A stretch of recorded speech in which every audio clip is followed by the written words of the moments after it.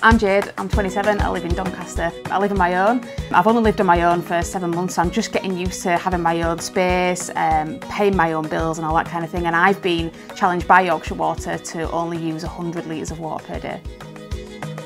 So I want to take this challenge because A, I want to try and help the environment, and B, I want to try and save some money.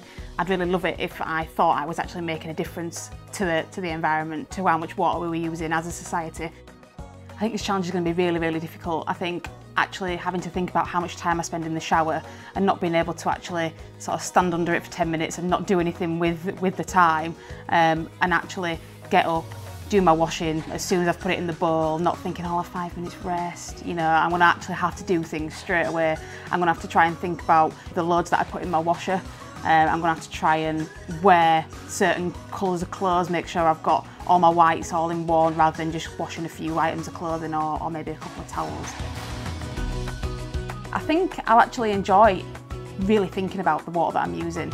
I think just my competitive nature is quite good for this kind of thing. You know, I really want to do well at things, so I think just having to think about literally every drop that comes out of the tap or out of the shower is going to really do me good.